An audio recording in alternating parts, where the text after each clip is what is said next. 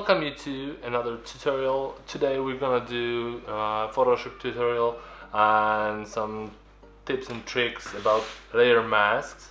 I want to focus on one tip to be exact, and that is how to add selection to existing masks. For that I want you to join me right here in this Photoshop file, and what we want to do, I already have done, duplicate the layer and create a layer beneath this layer to have a white background. Now we will do some quick selection of the subject. Sorry for not making this sophisticated selection too thoroughly, but you got the point.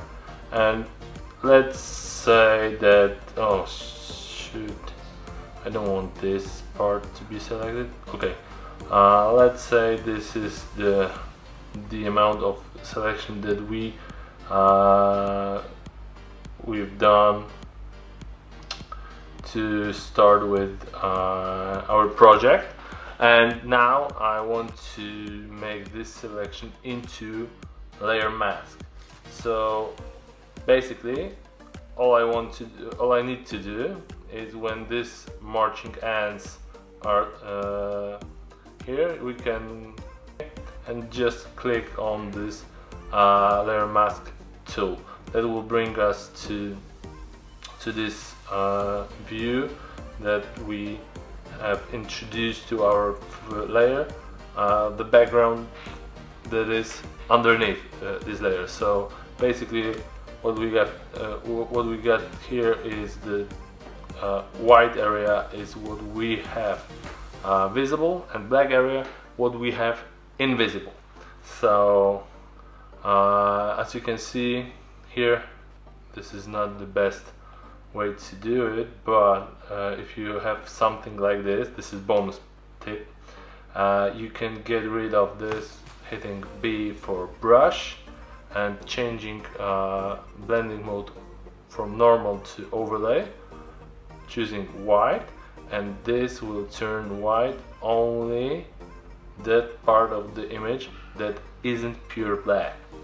So as you can see, I have the free movements even to the black area, and nothing happens because it's not truly, when it's truly black nothing happens. When it's not truly black, I can turn it into a white, and vice versa. If we switch the colors, I can do it to the white. If it's not pure white, I can turn it into the black, so we can refine the edge of this selection. But this is not what we want to do today.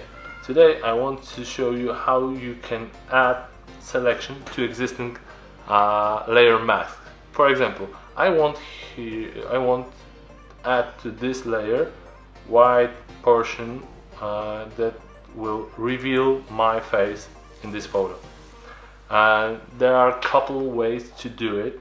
You can do it hard way or easy way.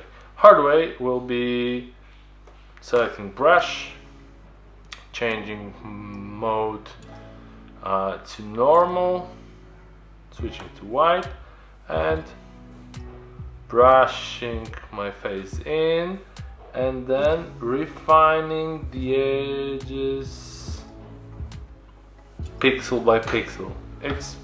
It's a pain. The other way, we can choose to make or quick selection, or even better, pen tool. I will show you with the quick selection tool right now. We can select the object like so, and then click on the mask to highlight the mask. Choose, we got this function Shift and 5 white and hit OK, we will get this additional white pixels into our mask. What you need to be aware of is when you have these marching ants, there will be this line, Command D to deselect, and this is the pain that you need to do this mostly by hand, but it's bearable. Although if you are choosing to use pen tool, you can add the additional pixel or two to the selection, and then you can overcome this obstacle very easily by putting here extra pixel into this selection. And this is the easiest way to add selection to your layer mask. So if you have created layer mask and you need to change the form of the mask that will hide something or reveal something more, that's the best way to do it. Just make selection. The way you do selection, it's up to you. Use your favorite method or quickest method at this time, like I did right here, and just use fill with color. That's it. That's it for me. I hope you like this video. I hope this is somewhat informative and needed knowledge. If you like this video, please hit the like button. If you love this video and want more of this kind, please do hit subscribe and check this notification bell for notification that when I upload new video every single time. And I will see you guys in the next one. Bye!